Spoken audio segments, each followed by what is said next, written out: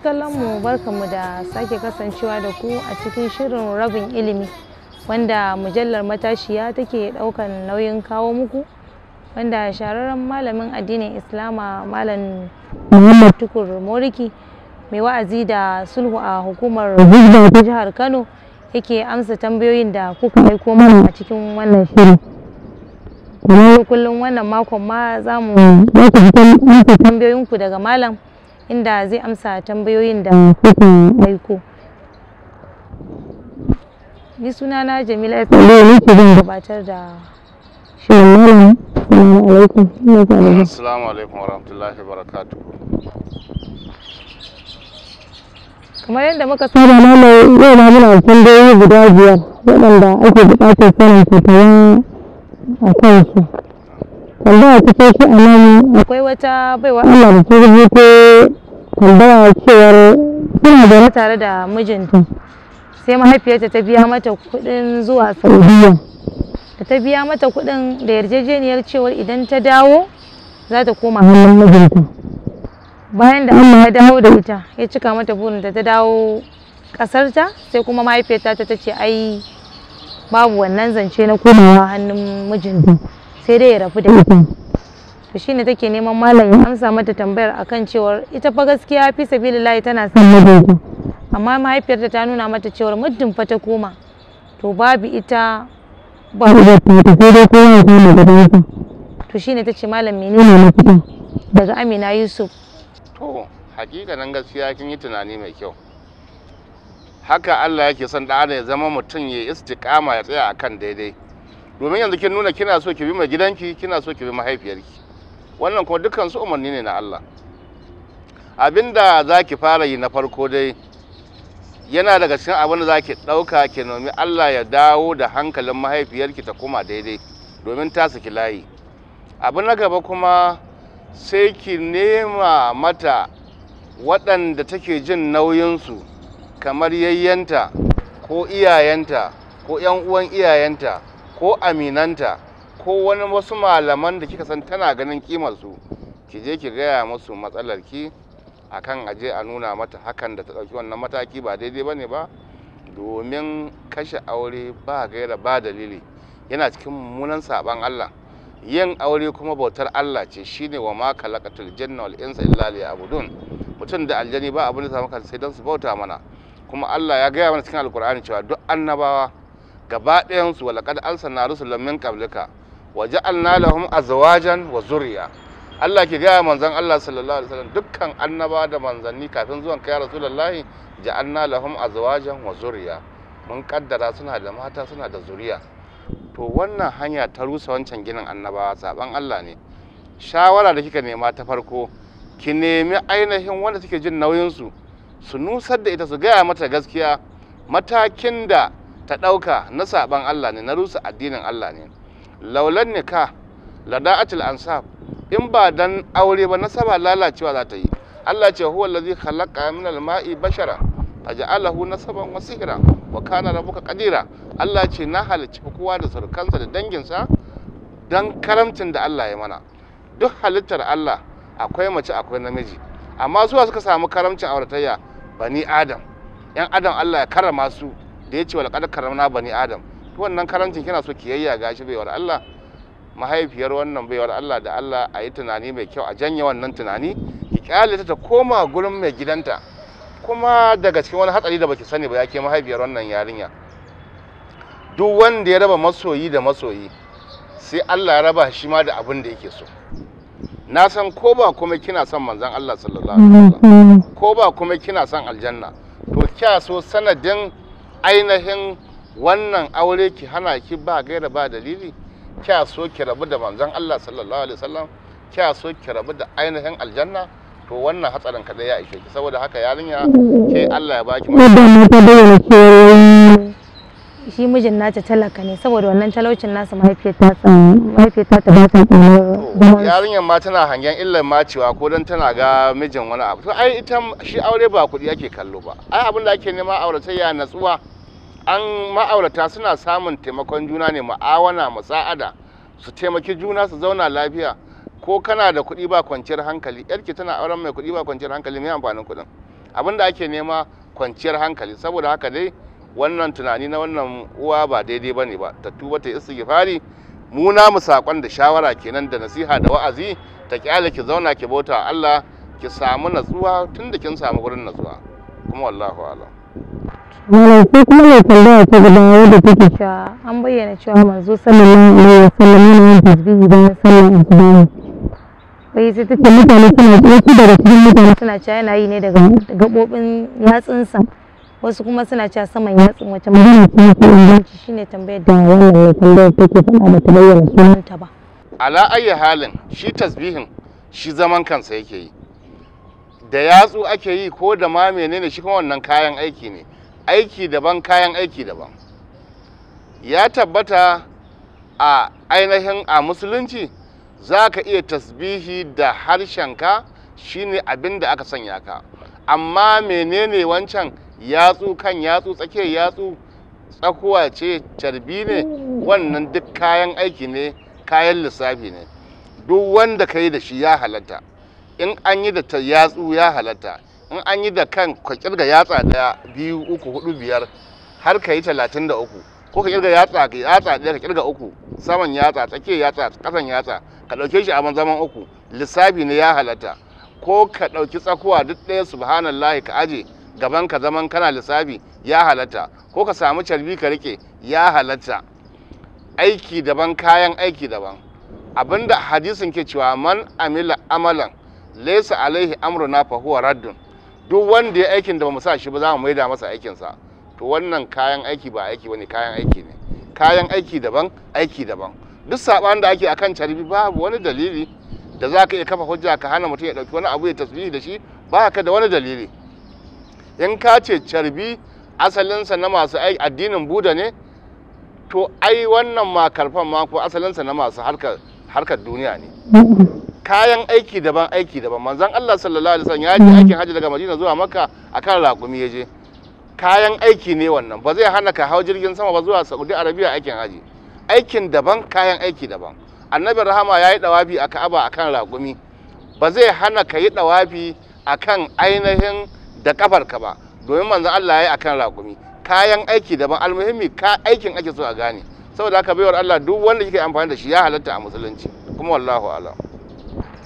Malam shi ne tambaya ta gaba ne, suna ku da Haruna Liman ta bayyana daga Saudiya take budurwa budurwa bata fahimci addini wanda ya kamata ba. Ta shan azumi da yawa. Wani lokacin ma kawai sai ta waye gari ta ce kawai ba wani dalili kurin ba ta azumi. Da kuma yanzu da ta fahimci addini sai ta rungumi azumin Alhamis da Litinin a matsayin ko da nufin Allah Ubangiji subhanahu wa ta'ala zai yafe mata azuzzuman da ta sha. To kuma shine sai take tambaya cewa wannan matakin ko kuma wannan abubuwan da take yi da yi ko kuma ta kintaci azuzzuman da ta sha ta rena su. Shine yake, amma tana da tambaya daga Khadija Haruna Liman. To amsa malama Khadija, almuhimmi dai na farko dai muna taya ki murna da kika samu nadamar cewa da kin taba sanin kin yi kuskure. Tambayar ki cewa azumin da kike yin zai iya maida wancan, ba zai iya maidawa ba. Ba zai iya ba. Azumi Ramadan kwaya daya idan an sha shi da gangan ko a karya shi da gangan, idan kai azumi daga nan har iya rayuwarka ba zai biya wannan kwaya daya ba. Amma kuma rahamar Allah, da za ka zo kuma ka ci abinci da mantuwa da a cikin watan Ramadan da rana ka karya azuminka, kuma Allah ba zai kama ka ba. Ganganci daban, mantuwa daban, rashin sani daban, haka suke tafiya, wannan gaba da wannan, wannan gaba da wannan. To almuhimmi azumin Alhamis da Litinin da ke yi layinsa daban, baiwar da Allah zai maki daban. Wancan nadamar kadai cewa da kin yi kuskure yanzu kina jin ba daɗi har kina tunanin za ki iya rama, an baki damar ramawa, to wannan kadai muna sa ran zai sa Allah ya yafe maki. Sai abu na gaba, ainihin abin da za ki ɗauka, in kin ji mazhabar Malikiya su suna ga cewa a ƙarƙashin wata ƙa'ida al-ihtiyat taka tsantsan, in mutum yayi tuna yayi abu kaza na kuskure zai iya dawo da shi. Wannan in an bi mazhaba ko ba saba Allah ba, da waki ya hasaso cewa ainihin nayi kamar azumi 5 ko 10 a da, ganganci sakaci jahilci, in kin ɗauki za ki rama, wannan a mazhabar malikiya tana da wata ƙa'ida ne ce ta al-ihtiyat ta ka tsantsan, in kin yi ta babu laifi. Amma mu abin da muke kyakkyawan zato gurin Allah, nadamar ki kadai da tubanki da istighfarinki da tsayawa nan gaba ba za ki sake hakan ya kuma faruwa ba. Muna kyakkyawan zato a matsayin Allah mai rahama ne zai iya gafarta maki, ya yafe maki, kuma wallahu alam. Kuna sauraron wannan tattaunawar tamu ta shirin rabin ilimi wanda Malam Muhammad Tukur Modiki yake amsa muku tambayoyin da kuka aiko mana cikin mujallar matashiya wato www.matashiya.com a cikin yanar gizo-gizo a bangaren YouTube, inda za ku danna domin ku ga wannan shiri kamar yadda ake gabatar da shi. Wannan sai mai tambaya ta gaba. Ita kuma cewa take yi, shin malam menene hukuncin waɗanda idan sun ga wani zai tafi Saudi Arabia don ku ba shi sallama cewa ina so da yi mana da ma'aiki sallallahu alaihi wasallam, to wannan saƙon da suke bawa menene hukuncin sa? Manzon Allah sallallahu alaihi wasallam ai alqur'ani cewa wa alamu anna fikum rasulullah, ku sani manzon Allah na tare yana cikin ku, ba wai na cikin ku zatiyan jasadiyan ba, a'a in kai masa salati nan Allah zai jiyar da shi. Kuma annabi sallallahu alaihi wasallam shi manzo ne, rasulun minal mashriq ila al-maghribi, manzo ne na Allah tun daga inda rana take huduwa zuwa inda take faduwa. Kuma shi manzon Laraba ne, manzon Turawa ne, manzon bakake ne, shi manzon Allah na kowa ne, sai dai idan ka kwashe kayanka daga gurinsa nan ne za ka rasa shi. To mai tambaya take cewa ko yake cewa menene Aziza daga Saudi Arabia. Aziza daga Saudi Arabia mace ce take cewa meye matsayin wanda in za ka je Saudiya zai ce ko ki ce ka gaida mana manzon Allah sallallahu alaihi wasallam. To hakikanin gaskiya babu ruwaya a cikin alkur'ani, ba dalili, ba ruwaya a hadisin manzon Allah sallallahu alaihi wasallam, kuma babu aikin sahabbai da ya nuna haka. Amma salati ga annabi sallallahu alaihi wasallam ko ina kai masa salati Allah zai jiyar da shi, kan masa salati Allah zai jiyar da shi, kuma Allah ya alƙawarin cewa in kai masa salati ɗaya zai maka 10 daga nan abu ya ta hawa. Saboda haka amma wancan da ka ji yana gudana yana tafiya ne a ɗabi'ar mutane yanda suka saba, kuma musamman in ba ta hanyar karatu ba, ta hanyar fahimtar da mutane. Irin wannan gyara yana da wahala fahimta gurin mutane, cewa gaida manzon Allah sallallahu alaihi wasallam laifi ne, ba wanda ya ce maka laifi ne. Amma ita ibada asalinta al-aslu fil ibadati at-tawakkuf, asalin ibada zaka hakura sai abin da aka saka. Lokacin da ba a saka abu ba, yanzu annabi rahama sallallahu alaihi wasallam ya ce an hana ni karanta Qur'ani a cikin ruku'u, an hana ni karanta Qur'ani a cikin sujjada. To zaka zo ka ce Qur'ani na da kyau ka karanta? Za ka ce Qur'ani na da kyau ka karanta a sujjada? To wannan shine hanyar da ake gane addini. Addini istiqama ce. In ka haƙura iya abin da aka saka ya ishe ka samun falala kowace iri ke nema.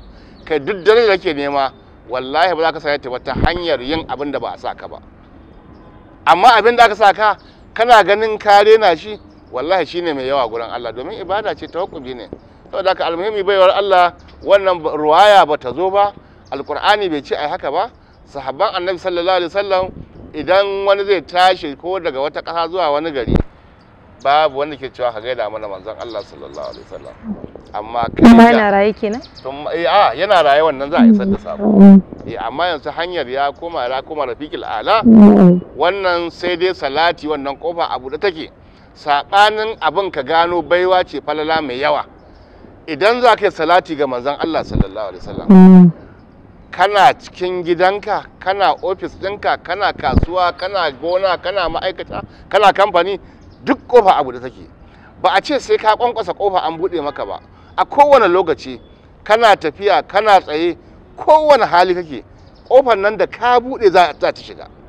Sai daga wancan har sai ka bi tsani, ka je kaza, kai ka koma baya ma baka sani ba.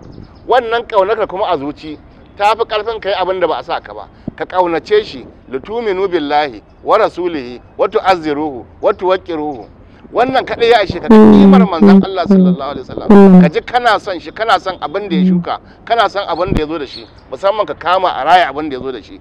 Wannan ya fiye maka ce a gaida shi kuma nan abin da ya shuka kana yakar abin ko baka son abin. Wannan shine ake cewa sauri ba gurin zuwa. To asalin addini al-aslu fil ibadati at-tawakkul. ibada ka tsaya sai abin da aka saka kai salati ga manzon Allah sallallahu alaihi wasallam ka gama samun daraja duniya da lahira. Wannan shine kuma wallahu a'lam. Allah amfanar da mu da abin da aka faɗa. Ko kuma mai tambaya ta ƙarshe a wannan karo a wannan mataki na shirin rabin ilimi wanda ko mace ne ko namiji ne ma ya tabbila wato ya samu sallan wata abin a sallan magariba ya rasa ko biyu amma yana tambaya ya zai yi wa mai sa'o'i ko biyun nan da ya rasa shine tambaya. Amsa a kan makalla abinda za ka yi in ya sallame ka in ka tashi sai ka karanta fatiha da sura sai ka yi zauna in ka je karshen kai ka taso sujada ka samu raka'a biyu kenan sai ka tahiya sai ka sake tashi sai ka kawo fatiha kadai ba sura ita ce raka'a ka ta karshe domin asalin sallah annabi rahama ce kabbara harama shine farkon sallah.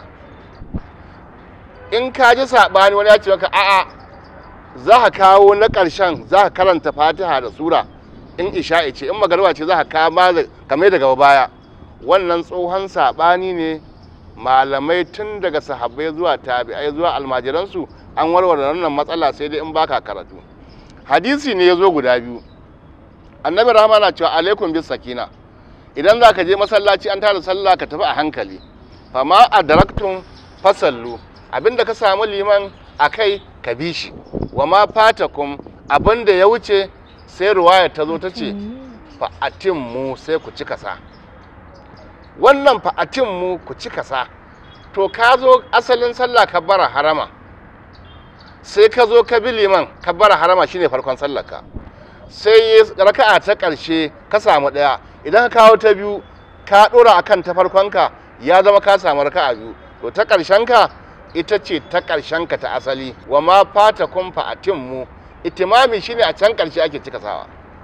To sai aka samu wata ruwaya ta zo alaikum bis sakina ku tafi a hankali in za ku je masallaci wa ma adraktum abinda ku samu liman ku bi shi fasallu ku bi liman wa ma fatakum abin da ya wuce sai ruwaya ta ce fa aqadu kurama kalmar fa aqadu ita kawo sabanin to inda aka warware matsalar fa aqadu kalmar aqadu shine ainihin larabcin ne sake wata fuska ku cika sa ake nufi amma wani larabci sai da kai kalmar qada'i kaman ramuwa to ramuwa an aka samu sabani amma gaskiya dukkan qur'ani ya tabbatar da wannan larabcin kalmar qada'i tana zuwa itimami kamar ga cikin alqur'ani fa idza qadiyatis salatu fantashiru fil alli idan kun kammala sallar ku kun cika sallar ku kowa ya tafi neman abinci to kaga wannan larabcin ya zo cikin alqur'ani ha kuma alqur'ani ya ga cewa fa idza qadaytum manasikakum